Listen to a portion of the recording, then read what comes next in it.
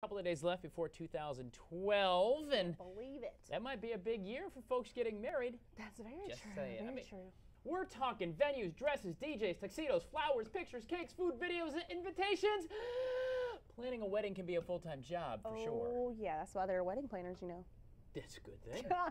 Each week, our favorite event planner, Melanie Murphy from By Invitation Only, offers some tips, ideas, and things to think about as you try to plan for that big day. And this week, Melanie's talking about the one-stop shop for all the things needed in a wedding. It's the bridal show. Very fun. That's right. It's this week's Tie the Knot tip.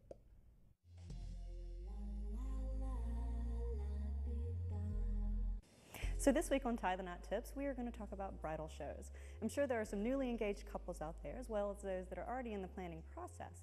But a bridal show can be an excellent tool for you during this process and help you get organized as you start down that path for planning your wedding. Bridal shows can be overwhelming, so we're going to talk to some Columbia area vendors, and they're going to give us some tips on how to navigate through these bridal shows so that you get the most out of them when you attend.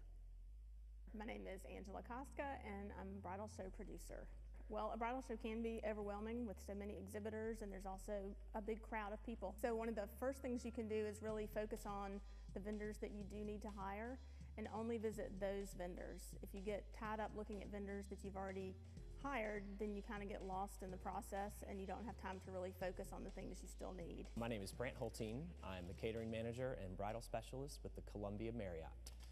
The most important thing anyone can do is to research the show, make sure that you take a look at all the vendors who'll be participating and narrow that down to the professional services that you still need to book for your special day, and then make a list of questions for each vendor so that you can streamline the process as you arrive at each booth.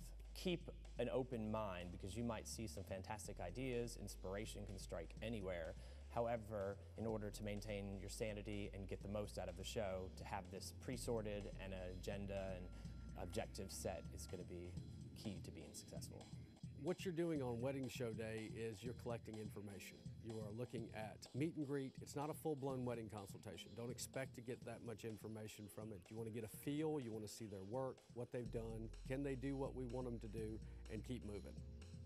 It's a process of learning, and you need to weed through it and cull and find the right ones that are going to do what you can do. One thing you're going to go home with is a bag full of information, and so if you can make notes for yourself about who you visited, who you liked, something that'll remind you about that specific person.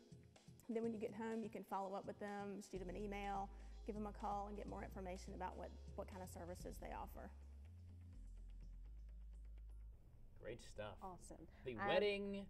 I've been to a bridal show before, Sure. and it really is just some great information because you're always like, you know, especially if you're in a town and you haven't been there for a long time and you go to a show and you're thinking, well, who am I going to get to do my flowers? Right. Or, you know, it's all there. One-stop shop, they say. I love it. Of course, we'll have the segment for you up at our YouTube page and on Facebook here in just a little bit. Yes. And Melanie Murphy has all the great stuff for you, tip by tip by tip each week on Tie the Knot Tips. Great tips, too. I love it.